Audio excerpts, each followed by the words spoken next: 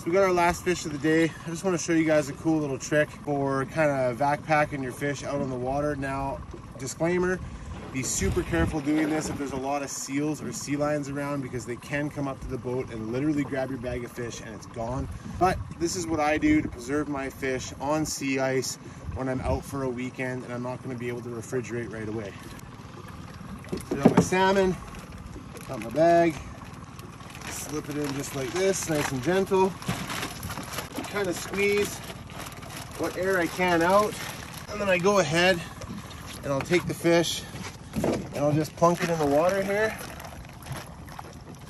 That lets out all the air. Give it a little twist and tie that off. And now you can see that our bag is, you know, somewhat vacuum packed and vacuum sealed. So this is great for storing on sea ice. Let's go to the cooler.